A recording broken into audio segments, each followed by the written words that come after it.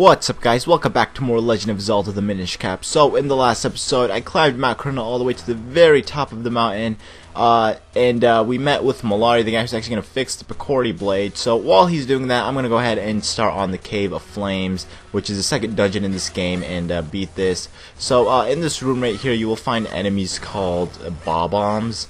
Now these, you hit them twice.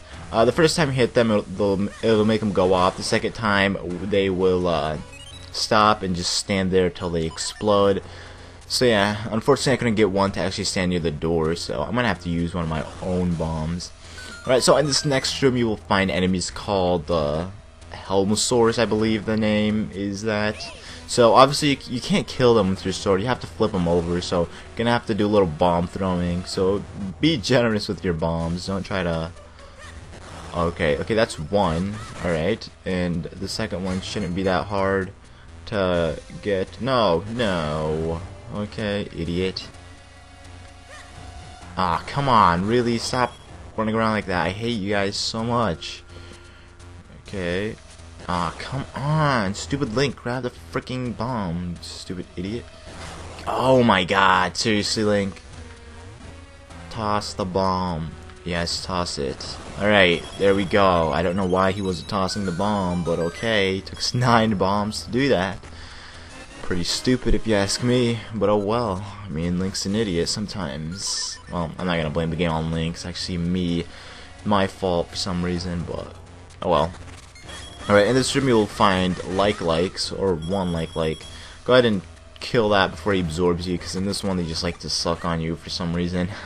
They don't let you go. They're kind of like A Link to the Past or For Swords Adventure, where they just sit and just absorb you. They keep on absorbing you. Alright, so in here there are more bob-ombs. Yeah, like you freeze right there. Second one as well. And let's continue all the way up here. Now there are tracks, because this is where the humans used to mine, according to Malari and his gang. So this is how they used to mine, because it's actually a big dungeon. Well, actually, it's supposed we are the size of humans, so we're not Minish. This isn't like a Minish dungeon or anything like that. So go ahead and jump into this minecart, kill those 2 Keesees, and yeah. Alright, they actually dropped rupees. Good thing that minecart killed them. Alright, in here you'll find red choo-choos, which I dislike. I hate these red choo-choos. They're like the worst. Choo-choos are the worst enemies in this game, because they hide underground and stuff. So you can't really just kill them all at the same time. You have to like freaking wait for them to come from underneath the ground. Alright, so we're gonna go ahead and use a bomb on this little cave thingy right here, and inside you'll get these red things with the hammer masks. Now these guys are evil. I hate them. You're supposed to kill them all. Good thing I actually got all 3 of them in one. So let's get this very last guy and toss that, and then what will appear? A Minish portal. How interesting. So there was a portal hidden away in here. Whenever you want me to shrink you down, just hop and press R. Alright, I'm pretty sure that's what we always do, as well. You don't have to explain it to me twice or once. Yeah, I don't know. Right, in this room you will find more Helmosaurs. Watch out for them. Just go ahead and enter into the next room and keep going through these rat hole thingies. And there's a heart piece. That's the only heart piece in this dungeon, so we will get that later on in this video, whenever we get the chance to. Alright, so in this room is actually all smoked up and foggy because of the lava in this room. So watch out, do not fall in the lava. And right here you can stand on this Minish portal, become big, and you will find more little red choo-choos. Alright. More choo-choos, get that. Alright.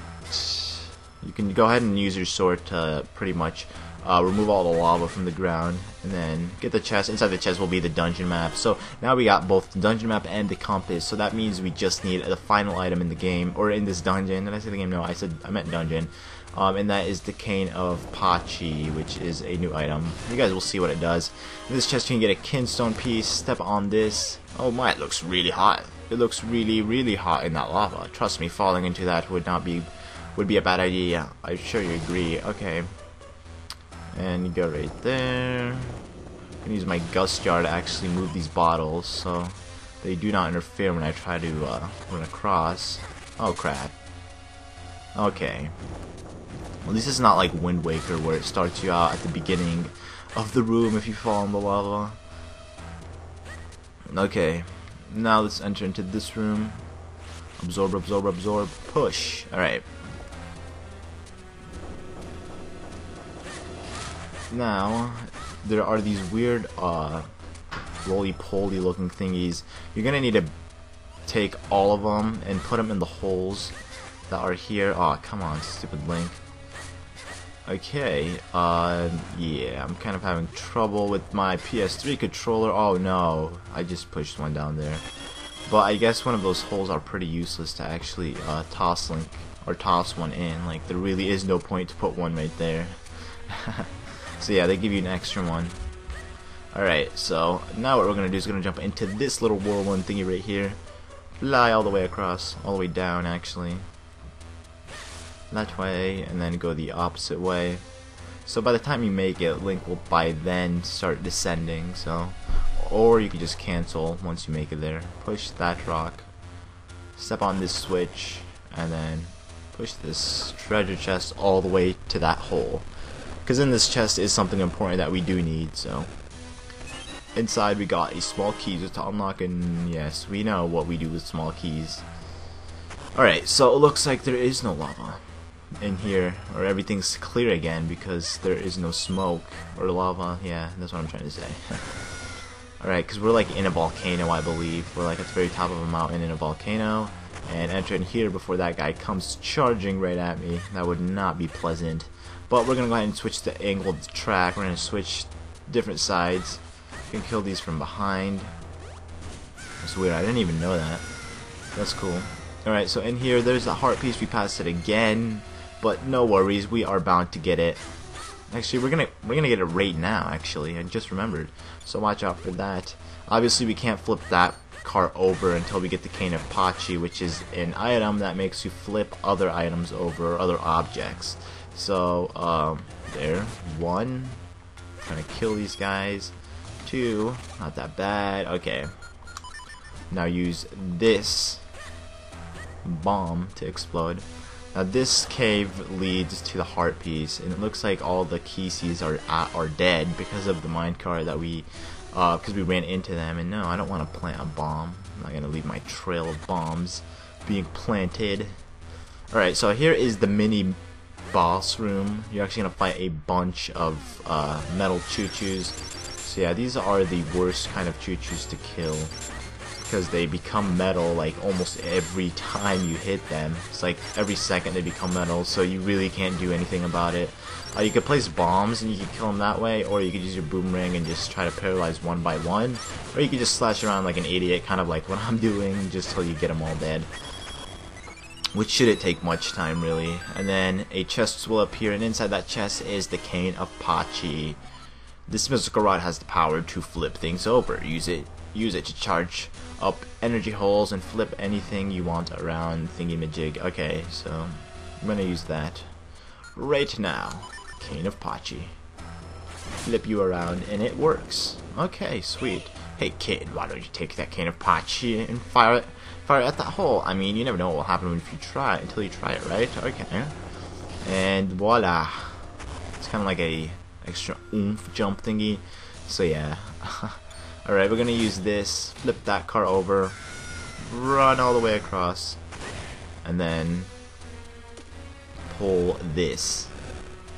Because we need to pull that, obviously. And look at Link's blood pressure rising. Guess it's too much for him to handle. And inside we got a small key to use to unlock doors, obviously. So now we can go ahead and jump in this again. Enter into that room. Now that blue portal leads back to the very beginning of the dungeon. It's pretty obvious. We saw that in Deepwood Shrine, so that's what you're supposed to do if you need hearts. But I don't know. I think I'll manage to beat the rest of the dungeon without needing any hearts. Well, I'm gonna get hearts on the way, so no worries. Alright, now enter in here. And there's a cart that we need to flip over, but obviously we can't do that right now because we are small Link and we need to become big Link to be able to use the Cane of Pachi. 'cause you can use your sword, but you can't use the cane Apache. Alright, now stand on this, and now watch out for these guys. You're gonna need a camp like right here, so that little guy could pass. Same thing with this guy right here. Alright. Jump and let it go. Flip the track and go.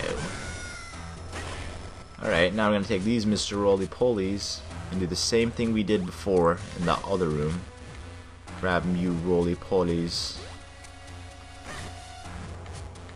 Come on, all of you guys are coming. Look at that guy. He's trying to escape from his Roly-Poly stage. You're gonna be locked in a ball forever, young man. Well, he's not a man. He's just like this little creature-like thingy. I'd be scared to see something like that in real life. Like a little huge Roly-Poly. It's kind of like an armadillo, maybe. Alright, oh, we have to hit this switch. Silly me. Alright, now in this area you will find... Okay, so here's a chest. Inside the chest you can get a kinstone piece. Push this rock right here. Use the cane Apache. Up here you'll find another kinstone piece. So there, you can actually get two. Alright. And you can get a rupee if you kill that key C's thingy majigga. Alright, now back here, what you're gonna want to do is actually flip that around. So we're gonna wait for that to come back so we can go all the way on that side. Actually, no, I'm doing it wrong. So we're gonna wait right here actually. Now wait till that thing comes our way. Alright, now go. Flip that. Flip that. Go. Now this one actually takes a while before it breaks. But it's just about time. Like it gives you just enough time to make it across. So you have to be quick. I wouldn't say go on them. Like see right now, don't go on it until it starts moving. Because that one literally goes away in like seconds. Right, so we're gonna flip you over. Stand on you, flip that one over, stand on you, wait till get on that one, flip you over. Oh shit, no. Okay, I mean at least they're all flipped over, so. Oh come on, seriously. Looks like the other ones have exploded too, so I'm gonna have to go. Thought I could make it like double pass, but unfortunately I didn't. Clever. They are clever. They do not want you to double pass, otherwise they'd make it easy, but oh well. Okay. Now we're gonna jump here. The only reason we're going this side is because we need a kinstone piece. We don't need it, but like I said, it's better to collect all of the kinstone pieces you can, because there's gonna be a lot of people in Hyrule that you could fuse kinstones with and that you need to fuse with, so it's better to have more. And yeah, so you can pretty much collect and unlock everything and see what all the kinstone pieces lead to. Alright, now go ahead and jump into this whirlwind right here. All the way at the very end will be another chest, I believe. No, there's nothing there. Okay, so you're gonna use hop on that whirlwind, jump up there. And yeah, it's pretty obvious what you do from here. No need to explain, just because I'm pretty much stating all of the obvious. And Link's gonna use his parachute as Eslo, and you make it here. So this is pretty much the last room in this area. Once we beat this, we will be done. We will actually have to fight the boss of the dungeon, and he is fairly easy if you ask me. Alright, go back here. Fly.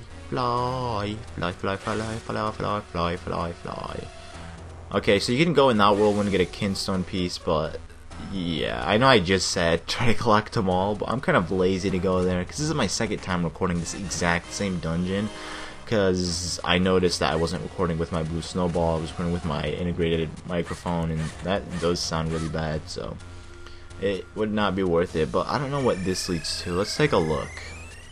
Leads back to the beginning. So that's like the halfway mark, and this is the end. Okay, so that's pretty convenient, I guess. Okay, I'm gonna just move that guy, and now let's just wait. There's the boss room.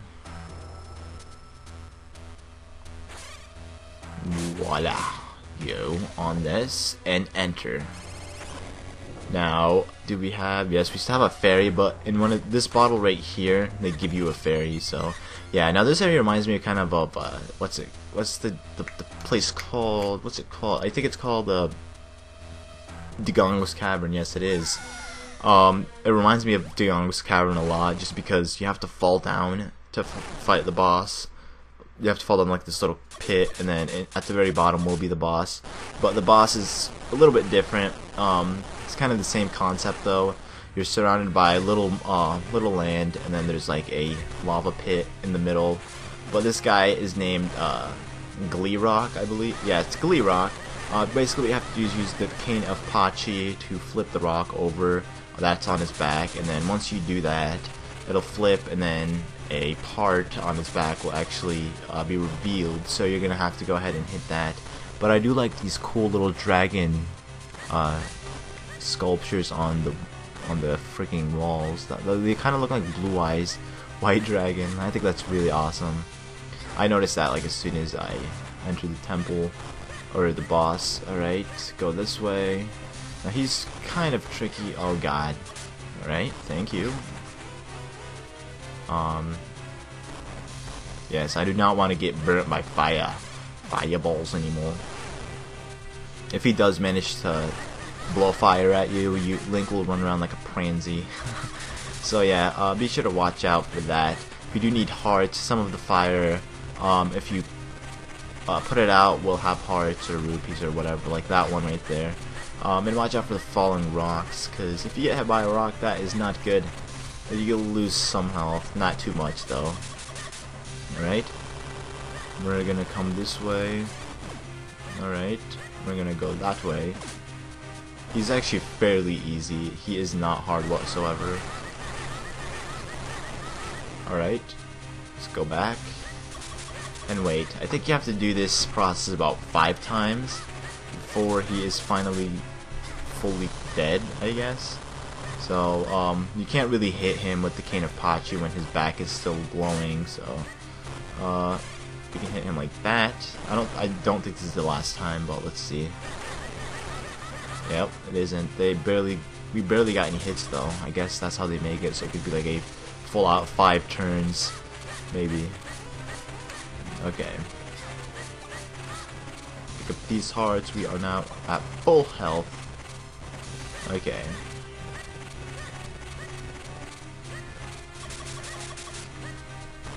Now he's acting like a pansy right now. I think I'm gonna go that way. There. Wow, way to make it really far away. Yes, I think. Oh god, really? Okay, so they make it 6 times, I guess. Not sure why, but they do that. They make it 6 times. You have to go through this. Yeah, he's not hard at all. He's actually really easy. He's kind of like the boss of Deepwood Shrine. You just gotta watch out for the lava on the ground. So try to hit him like in a clear open spot, that way you can easily go. Yeah, we just needed that last hit. Oh my gosh, I should have like spammed the button of the X. My X button so we can kill him. But that is, you know, I'm not gonna complain. It's actually really easy. Fairly easy boss, and we obtained the fire element.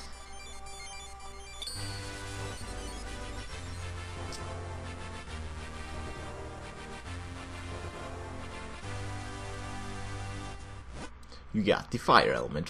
Flames bring light to darkness and warmth to all. The fire element is the bottom of that power. Okay. And then we're gonna pick up our heart container. Now we got 7 hearts, which is amazing. And this is only episode 6, so imagine like in episode 15 how many hearts we'll have. Oh, that was hot. It was so hot. I thought my fibers would catch fire. But it's over now. I suppose we should go back to speak to Malari. Okay, so in the next episode, I will go speak to Malari, and we will continue on from there. So thank you guys all for watching, and I will see you guys next time.